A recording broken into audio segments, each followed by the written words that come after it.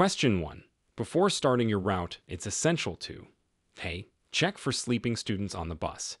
B. Ensure the radio is working. C. Make sure the bus is clean. Answer. A. Check for sleeping students on the bus. Before starting your route, always ensure no students are left on the bus from a previous route. Question 2. The overhead inside rearview mirror is used to A. Monitor traffic behind the bus. B. Watch students inside the bus. C. Check the tires. Answer. B. Watch students inside the bus. The overhead inside rearview mirror allows the driver to observe all student activity inside the bus. Question 3. When unloading students, you should ensure A. They run to their homes immediately. B. They wait for your signal to cross the street. C. They leave any belongings behind. Answer.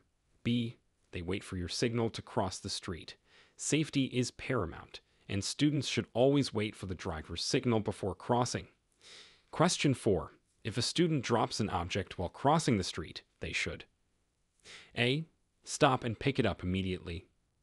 B. Continue walking and inform the driver. C.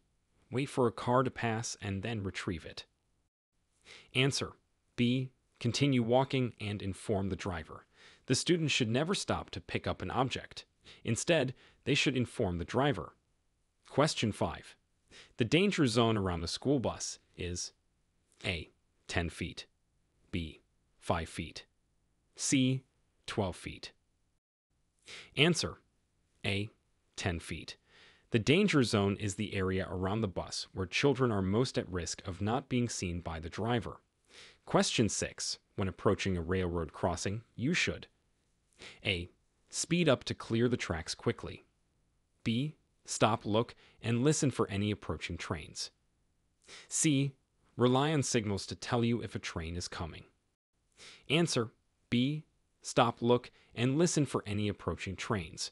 Always exercise caution at railroad crossings. Question 7. The stop arm of a school bus. A. Is a suggestion for other drivers to stop. B. Should be used only in school zones. C. Is used to indicate that students are getting on or off the bus. Answer. C.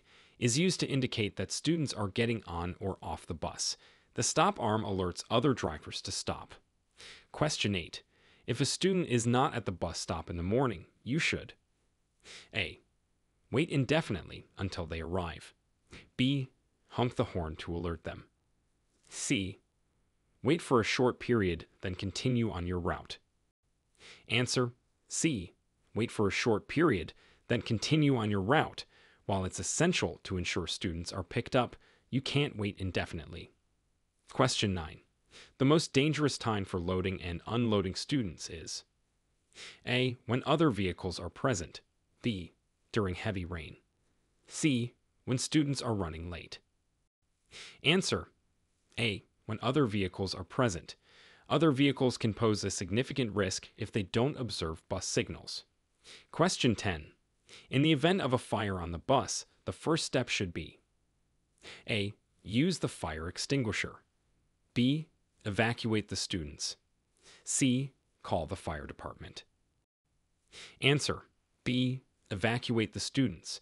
The primary concern is the safety of the students. Question 11. When driving in foggy conditions, you should A. Turn on high beam headlights. B. Speed up to get out of the fog faster. C. Reduce speed and turn on low beam headlights.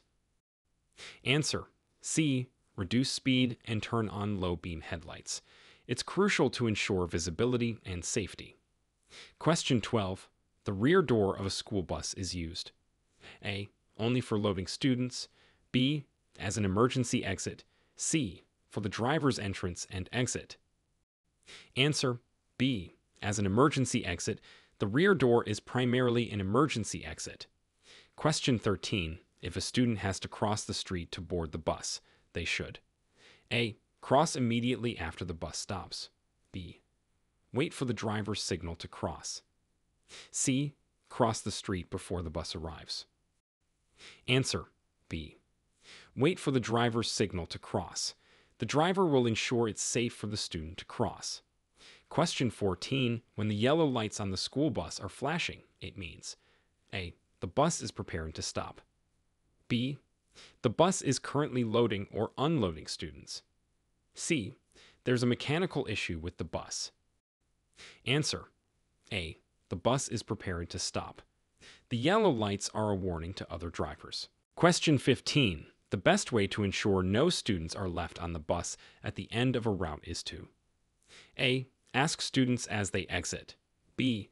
Conduct a walk-through inspection. C. Check the rearview mirror. Answer. B. Conduct a walk-through inspection. This ensures that no students are overlooked. Question 16. If a student is misbehaving on the bus, you should A. Stop the bus and address the behavior. B. Ignore it and continue driving. C. Call the police. Answer. A. Stop the bus and address the behavior. Safety is paramount and distractions can be dangerous. Question 17. The maximum seating capacity for a school bus. A. Should never be exceeded. B. Can be exceeded if students are small. C. Is just a recommendation. Answer. A. Should never be exceeded. Overloading can be a safety hazard. Question 18. Before changing lanes, you should A. Rely on your mirrors only. B. Signal and check your mirrors and blind spots. C. Ask a student to check for you. Answer. B. Signal and check your mirrors and blind spots. Always ensure the lane is clear before moving. Question 19. If you hear a train approaching but can't see it, you should A. Proceed with caution. B. Stop and wait until you're sure no train is coming. C. Speed up to clear the tracks quickly. Answer. B. Stop and wait until you're sure no train is coming. Safety first at all railroad crossings. Question 20. The first step in evacuating a bus in an emergency is A. Open all windows and doors. B. Get the attention of the students and give clear instructions. C. Call 911. Answer. B. Get the attention of the students and give clear instructions. Clear communication is key in emergencies. Question 21. When driving on icy roads, you should A. Brake hard to test traction. B. Reduce speed and increase following distance. C. Maintain your regular speed. Answer. B. Reduce speed and increase following distance. Icy conditions require extra caution. Question 22. If a student has a medical emergency on the bus, you should A. Continue to your destination. B. Stop the bus and call for help. C. Ask other students for advice. Answer. B. Stop the bus and call for help. The well-being of the student is the top priority. Question 23. The main reason to inspect your bus every day is A. To avoid getting fined. B. To ensure the safety of the students. C. To make sure it's clean. Answer. B. To ensure the safety of the students. Daily inspections can identify potential safety issues. Question 24. If you're unsure about how to handle a situation on the bus, you should A. Ask the students for their opinion. B. Use your best judgment and continue driving. C. Stop in a safe location and contact your dispatcher or supervisor. Answer. C. Stop in a safe location and contact your dispatcher or supervisor. It's always best to seek guidance in uncertain situations. Question 25. When approaching a drawbridge with no signal, you should A. Speed up to clear the bridge quickly. B. Stop at least 50 feet before the draw of the bridge. C. Honk your horn to alert the bridge operator. Answer. B. Stop at least 50 feet before the draw of the bridge. This ensures safety in case the draw opens. Question 26. If your bus has manual transmission, you should never A. Coast in neutral. B. Downshift. C. Use the clutch. Answer. A. Coast in neutral. Coasting can reduce your control over the vehicle. Question 27. When stopping to pick up students, you should stop. A. At least 10 feet away from them. B. As close as possible to them. C. At least 50 feet away from them. Answer. A. At least 10 feet away from them. This ensures they have a safe area to approach the bus. Question 28. The most common type of emergency for a school bus driver is A. A fire. B. A medical emergency. C. A flat tire. Answer. B. A medical emergency. With many students on board, medical emergencies are more common than other types. Question 29.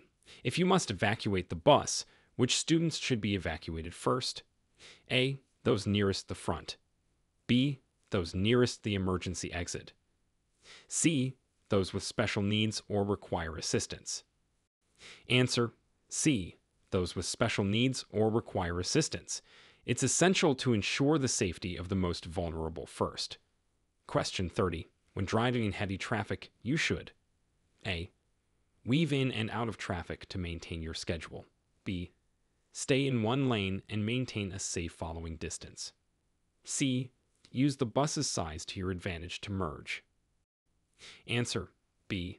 Stay in one lane and maintain a safe following distance. Safety should always be the top priority. Question 31. If a student brings a weapon onto the bus, you should A. Confiscate it immediately. B. Stop the bus and call the police. C. Continue to your destination and report it later. Answer. B. Stop the bus and call the police. Safety is paramount, and weapons pose a significant risk. Question 32. The best way to handle a disruptive student is to A. Yell at them to get their attention. B. Stop the bus and address the behavior in a calm manner. C. Ignore them and continue driving. Answer. B. Stop the bus and address the behavior in a calm manner. It's essential to ensure a safe environment for all students. Question 33. When approaching a tunnel, you should A. Speed up to clear it quickly. B. Turn on your headlights and reduce speed. C. Honk your horn to alert other drivers. Answer. B. Turn on your headlights and reduce speed. Tunnels can be dark and require extra caution. Question 34. If your bus becomes disabled on railroad tracks, you should A. Try to push the bus off the tracks. B. Evacuate the bus immediately. C. Wait for help inside the bus. Answer. B. Evacuate the bus immediately. It's crucial to ensure the safety of all passengers. Question 35. The safest way to make a turn in a school bus is to A. Make wide turns at high speeds. B. Turn sharply at the last minute. C. Slow down and use turn signals well in advance.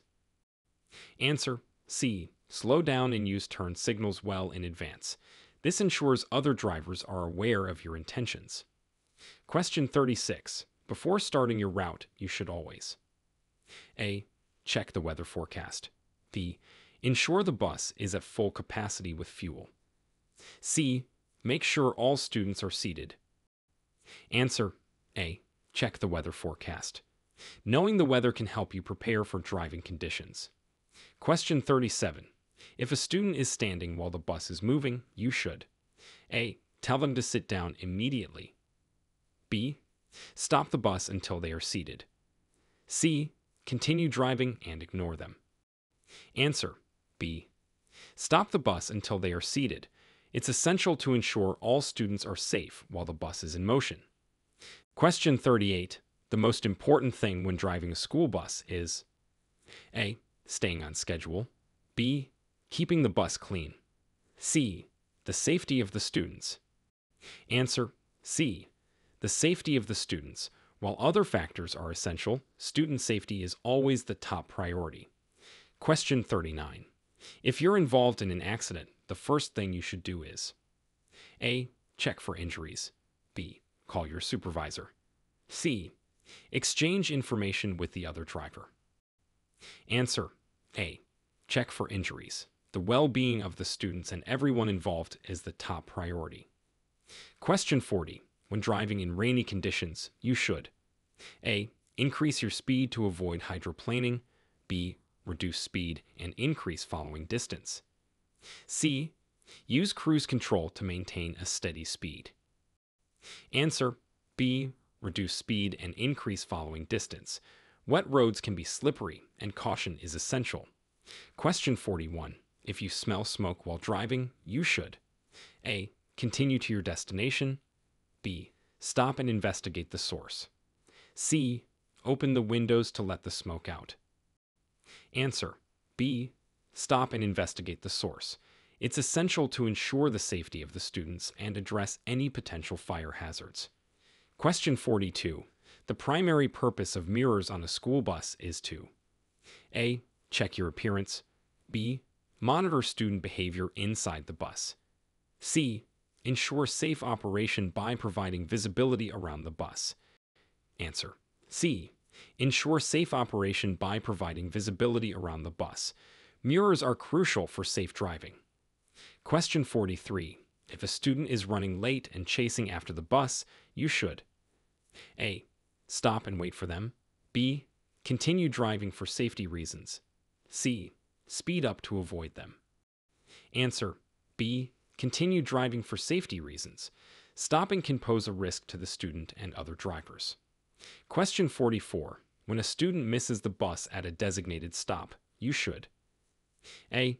Continue on your route and inform the school. B. Turn around and go back to pick them up. C. Wait indefinitely until they arrive. Answer A. Continue on your route and inform the school. For safety and scheduling reasons, it's essential to maintain the route's timing and inform the school about any missed pickups. Question 45. When driving in heavy traffic, you should A. Weave in and out of traffic to maintain your schedule. B. Stay in one lane and maintain a safe following distance. C. Use the bus's size to your advantage to merge. Answer B.